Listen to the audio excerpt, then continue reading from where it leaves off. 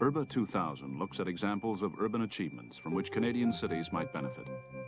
The URBA 2000 series grew out of the French-language series Urbanos, which probed a wide range of urban problems as manifested in Montreal. The cities presented here are only an example of urban planning which attempts to respond to human environmental values and needs.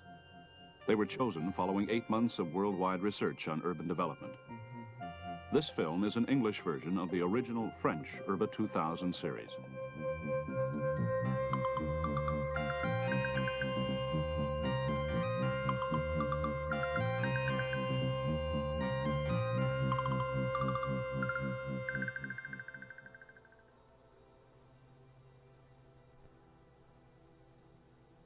Not the leaving of Liverpool that grieves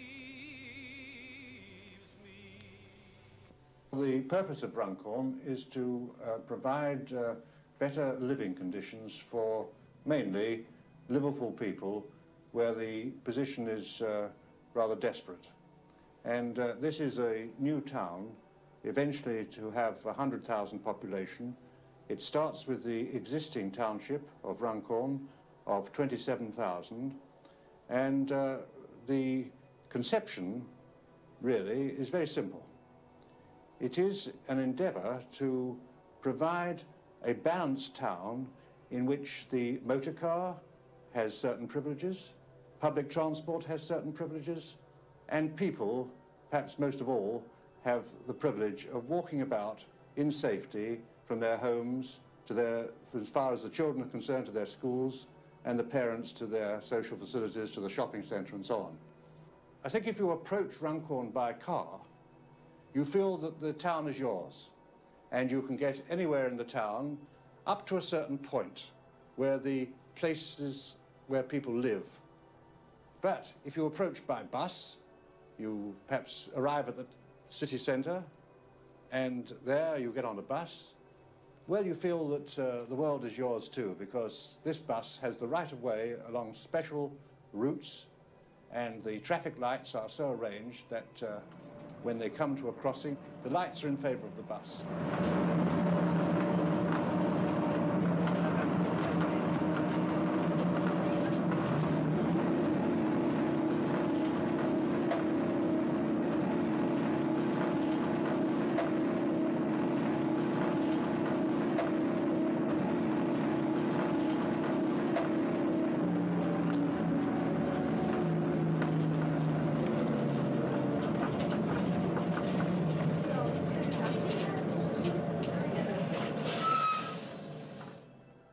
And if you are on foot, within the heart of the residential areas, you don't come across a car. You've got your special walkways. When you come across the busway, you go over a bridge or under a subway, so that although all the facilities are there, none of them are in conflict. Of course, this is not just a technical theory. In the end, the test of a new town is whether people are satisfied. And I think it's true to say that the people have found this simple bus service, which is a figure of 8 in this way, they found this very convenient. The bus drivers, incidentally, have said that they feel that as though they were on holiday because they have no traffic in the way. They can go at 30, 40 miles an hour. And the the passengers, complain that the journeys are too short. But of course, the principle is this, that the shopping city is at the centre of the new town.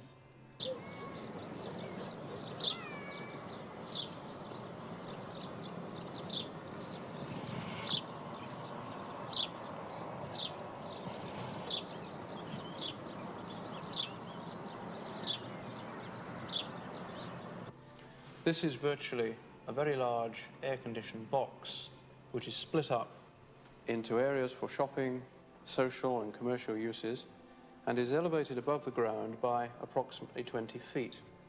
All of the shopping takes place at this upper level, but storage and other uses, such as cinemas, squash courts, entertainment, public houses, can take place below this level. which is the level at which the ordinary vehicles service the centre. Pedestrians coming into the centre come into the corners from the valley side. They come along a horizontal footpath through the edge of the car park here and into the centre without having to go down or uphill. Likewise, the people on the busway come into the town centre on the busway here, get off the bus undercover and go down by escalator to the access level to the shopping. People who come on country buses come in at the ground level underneath that and come up to ground level here by escalator and also into the shopping centre. People coming to do their shopping trips by car come into, at present, the 4 multi-storey car parks sited in the 4 corners of the shopping area. This allows all people, whether walking on the bus or by car, to have easy, safe access into the centre, which is fully protected from the vagaries of the English weather. This is not only a commercial center, but also a service center. Could you show us where both are located? Yes, within the main shopping area here, there are some service uses. There are cinemas, there will be a dance hall and a social club. But in the northern loop of the road system here, we have commercial offices here, a police station, law courts, commercial offices here, and a public library there. And in a further phase of the shopping city to be built to the south, there will be other entertainment and commercial uses.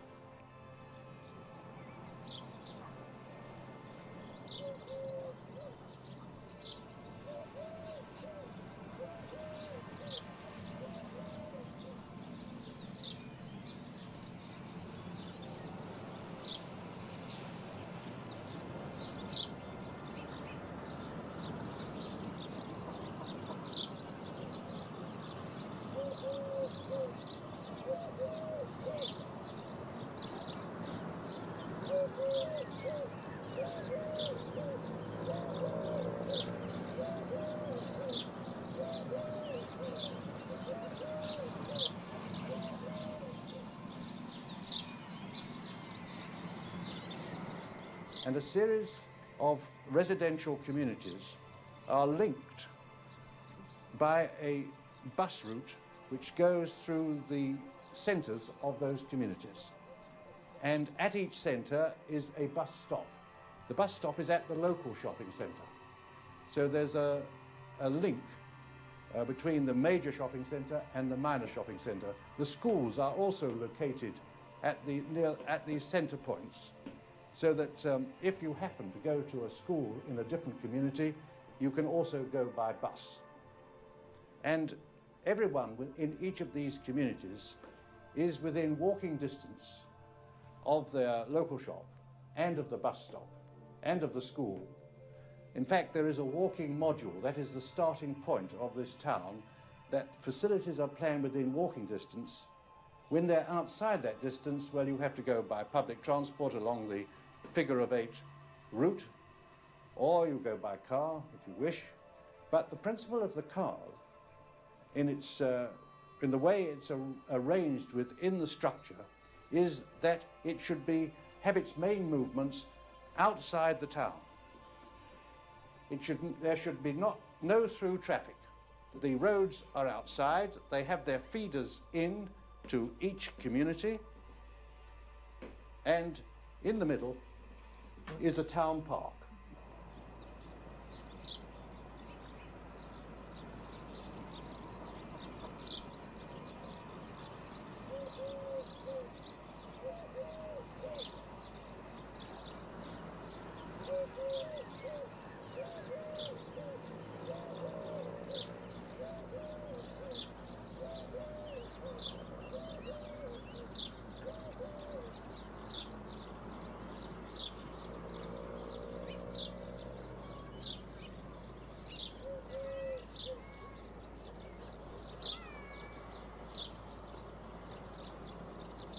And the style of the architecture we have here is very largely dictated by the site.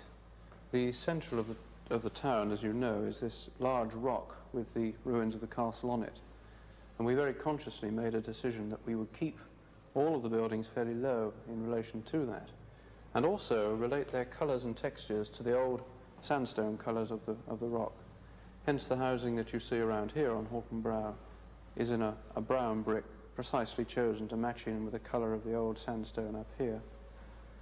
Similarly, on other housing development, we've kept a very simple vocabulary of materials because we feel the most important aspects of this sort of development are the quality one can put into the landscaping and the importance of the people themselves. Is it not too expensive to care so much about architecture? Good architecture is a good investment. Do you think it pays off in the long run? Oh, indeed. I think up to date, about getting on for £100 million has been spent on Runcorn. Half of that money has come from private sources. If it wasn't good value, we wouldn't have got money from private sources.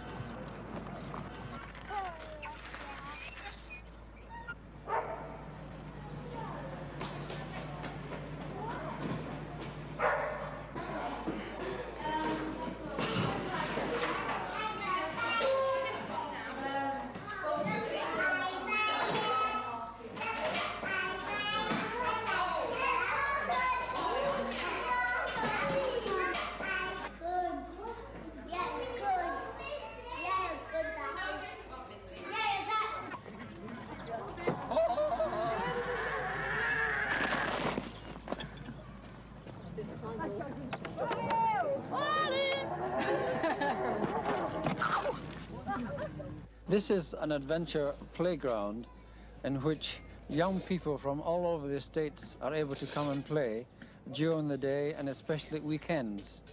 The group that you see walking down on the bottom at present are the group from the local comprehensive school. They come sometimes during the week to help with the establishment of the adventure play area, and also the young girls at the school come and help with the play group, which is indoors at present. The idea behind it is that the young people are able to do what they please when they want under a very, very small supervisory staff. And the whole setup has been put forward by the Runcorn Development Corporation so that young people can come away from the housing estates and let themselves go in an environment which is large enough for them to do so.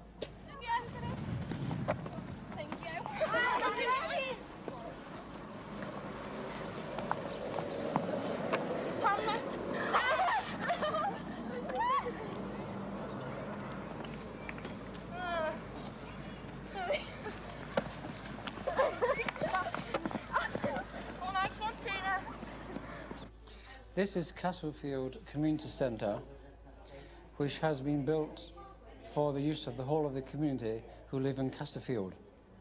It was first opened in 1971 with a joint scheme by the Urban District Council, the Runcorn Development Corporation and Cheshire County Council.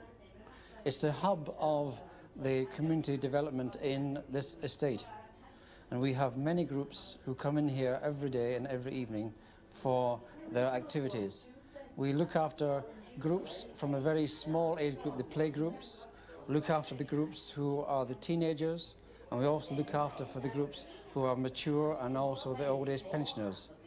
Today, there is an old age pensioners luncheon club in which old people who live in the area can come at this time of day for a meal, which doesn't cost them very much at all, and is as part of the community provision within the centre.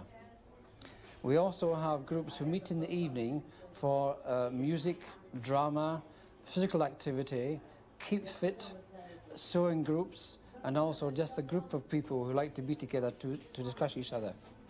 And the place is open 7 days a week and 7 evenings a week. What do you think of this new town? It's a wonderful place to live in. I would sooner be here than anywhere else, as far as I'm concerned. And I do really think that it's one of the nicest areas I've ever lived in. And I've lived in a few. There's a lot to it, you know.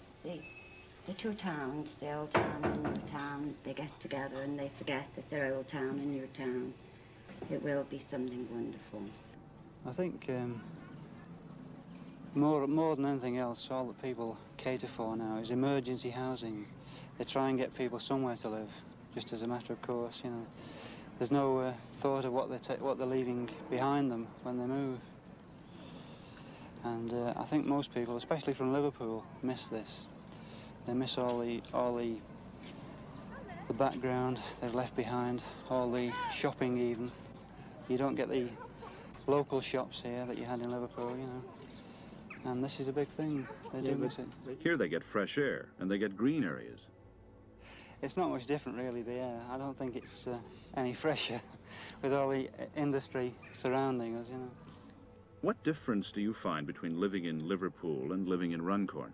Oh dear, the countryside, the fresh air, shopping facilities, the house itself, everything. Completely different altogether. Yes, but every small town offers the same advantages. In what way is Runcorn special? There's everything of There's everything convenience you here. could need in Runcorn. You know. It's very convenient. We've got a decent bus service. There's every convenience for you up everything here. It's nice for the children, you know. What are the reasons you moved here? I think more or less for the kids, you know. Clean air and, you know, they've never ill since they've been up here. Never been sick, you know. No, they've been sick. You know, it's been pretty good. You've got no danger roads or anything like that. You've got no worry at all, I don't think myself, really. Dracula? Do you like Runcorn?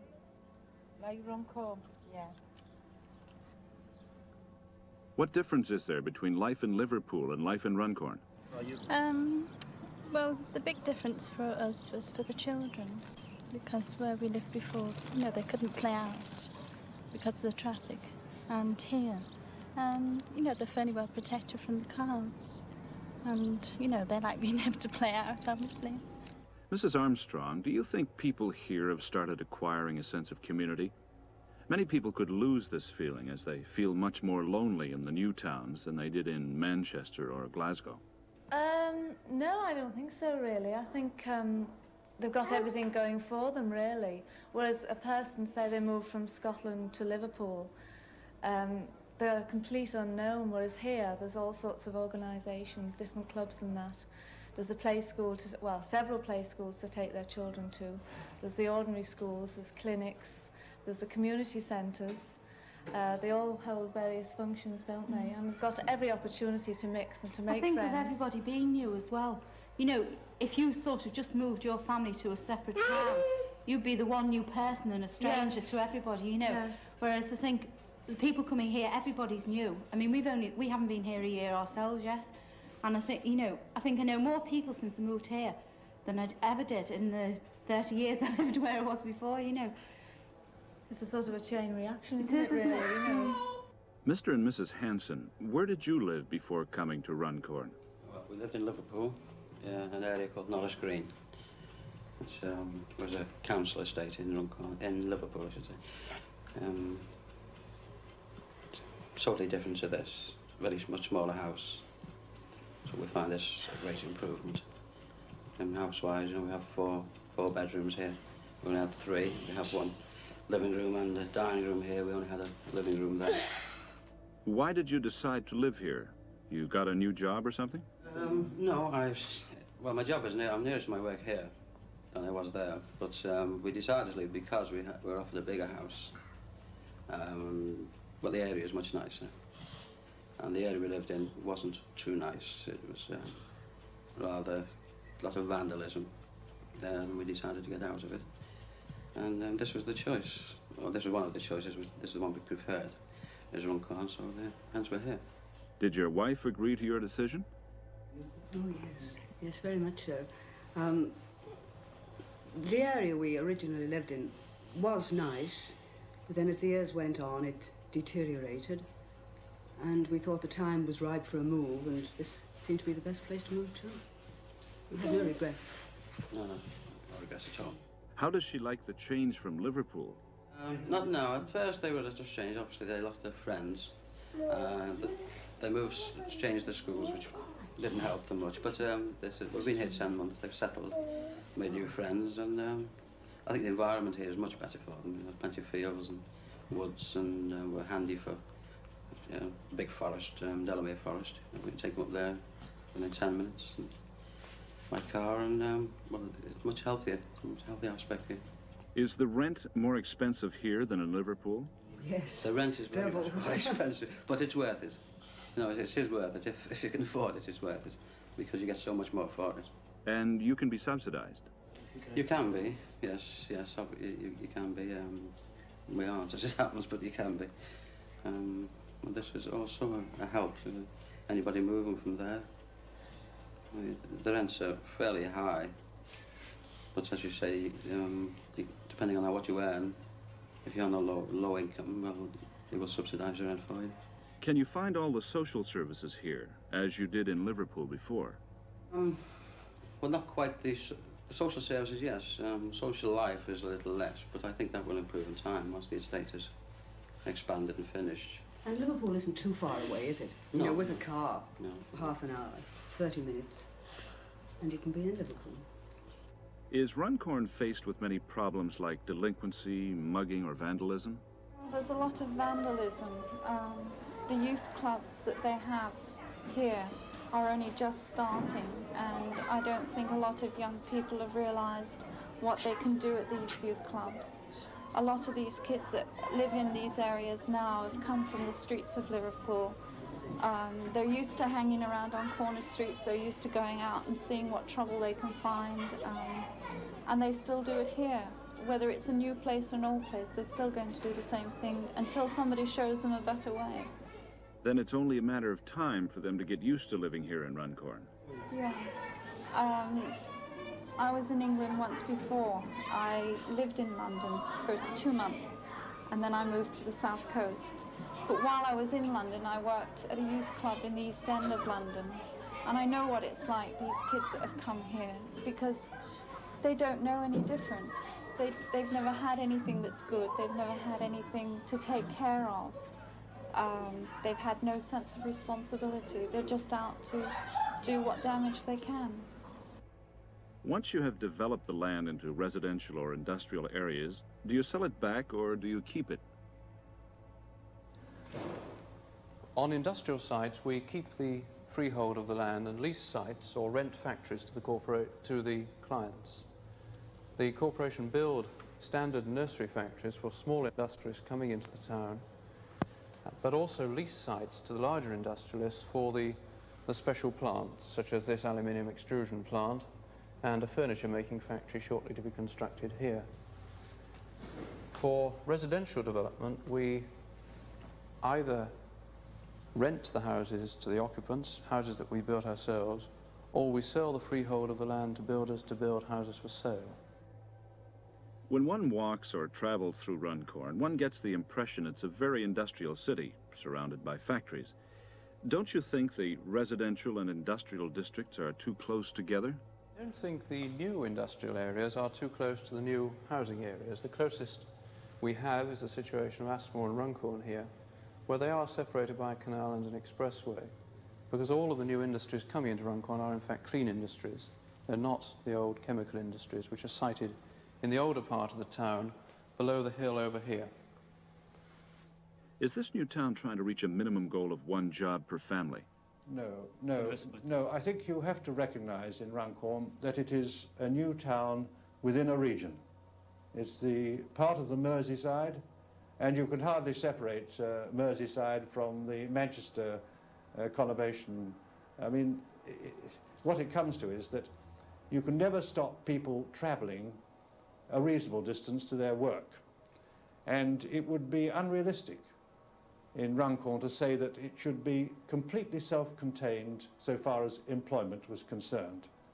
Even if you started off in that way, you couldn't guarantee it for the future, because the parents might work or the father might work in a factory, but the children can't be controlled, not even by their parents, as to where they will work.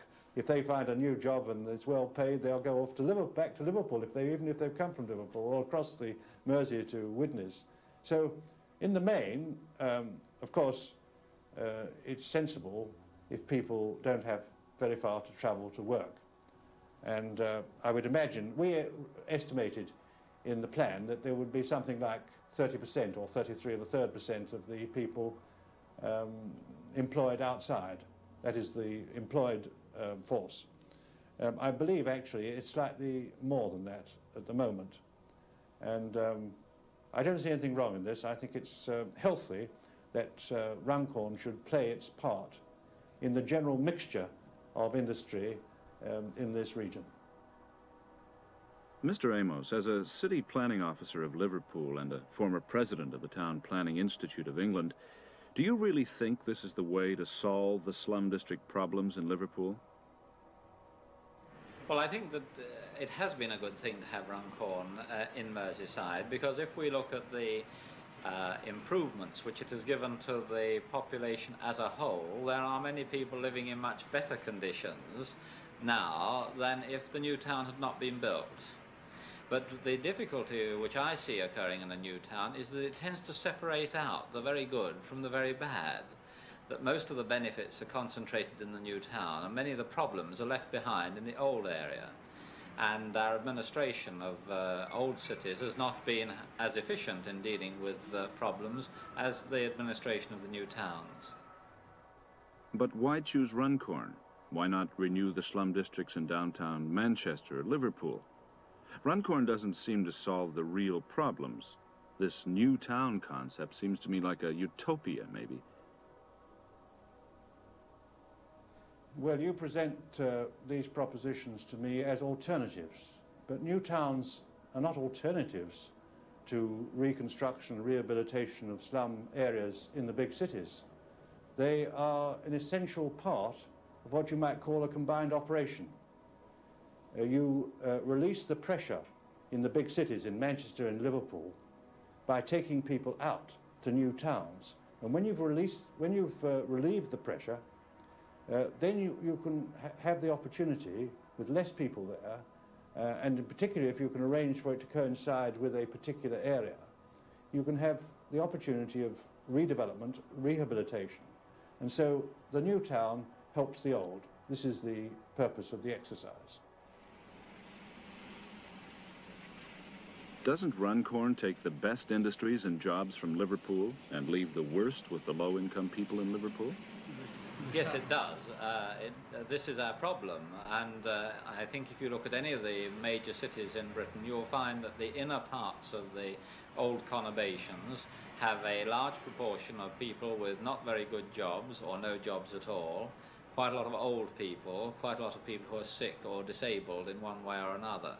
And the concentration has come about because we have moved out the more enterprising and the more resourceful and the more hard-working members of the population into the new towns. But you do have to remember, I think, that if we hadn't created the new towns, then some of those jobs, which are now in the area, would never have come into the northwest of England at all. And so we would have been without that economic opportunity. Professor Peter Hall, what is the origin of the new town concept in England? The real origin of new towns in England is a book by a man called Ebenezer Howard, published in the year 1898 and now known under the title Garden Cities of Tomorrow. Howard first put forward the idea that the population of big cities should be decentralized into new communities, he called them garden cities, in the countryside. And the jobs would be taken out as well as the people, so there would be no need for long-distance commuting back into the cities. Howard said that in this way you could provide all the advantages of living in a town with all the advantages of living in the country, hence the name Garden City. And he advocated grouping garden cities in clusters so as to make what he called social cities. That was new planned urban agglomerations. The idea didn't catch on for a very long time, but of course after World War II it did in Britain in a rather big way. Many people think of these projects as utopias, saying that one can't be in the country and in town at the same time.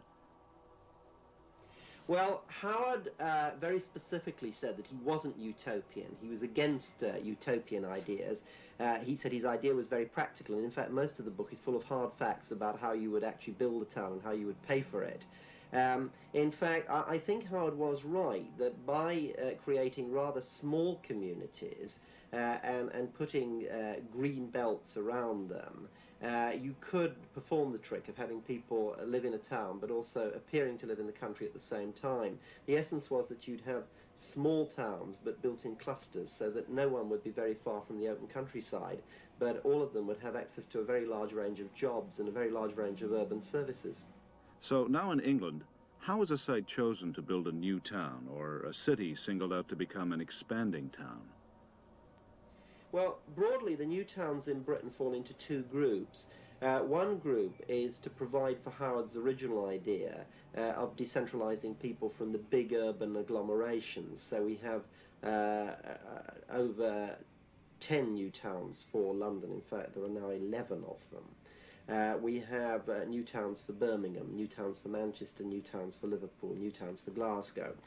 But we also have a group of new towns which are solely intended to promote regional development in parts of the country which are not performing as well economically as the rest of the country. Some of those also serve the purpose of overspill from the agglomerations in those parts of the country.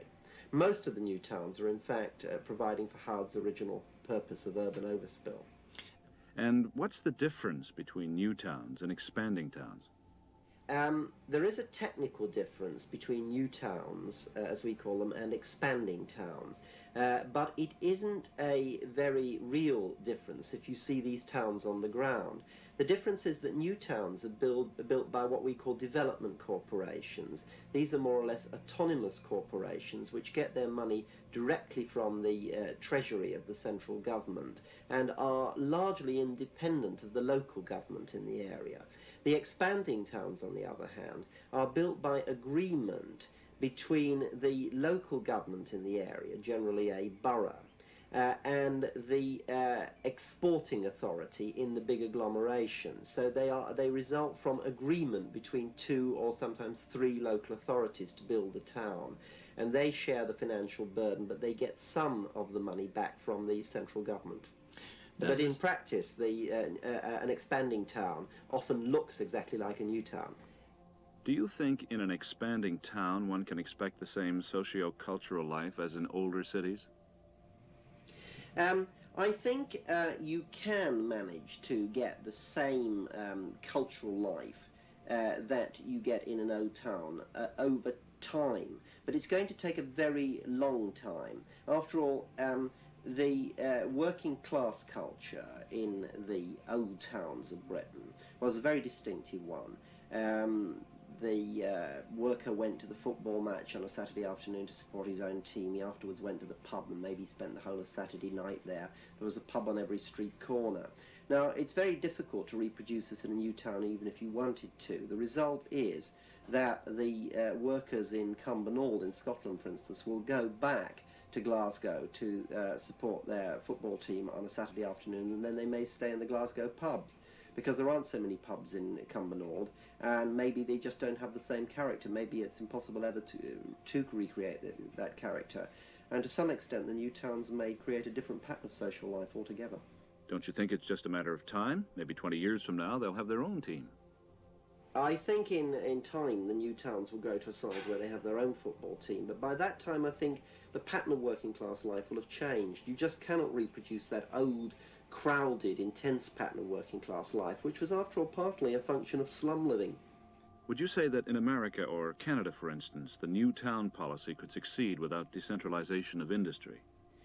I think the new town idea as we understand it depends on decentralizing jobs from the big cities as well as homes. A new town to us is not a new town if virtually all the workers have to commute back into the city to find jobs. Now, we're less rigid about this than we were 20 years ago. We now think that it doesn't matter so much if some people commute, but we want to provide at any rate the chance for people who like to work locally to be able to work locally. That's central to our concept. But on the other hand, it has to be remembered that we're not decentralizing jobs very far. The new towns we're building are 30, 40, or perhaps now sometimes as far as 70 miles from the centers of our big cities. But given the scale of North American urban development, that's not a very long way from the city center. It's quite feasible, I should have thought, for industry in North America, and offices also, to move that far away from the cities without really suffering any loss.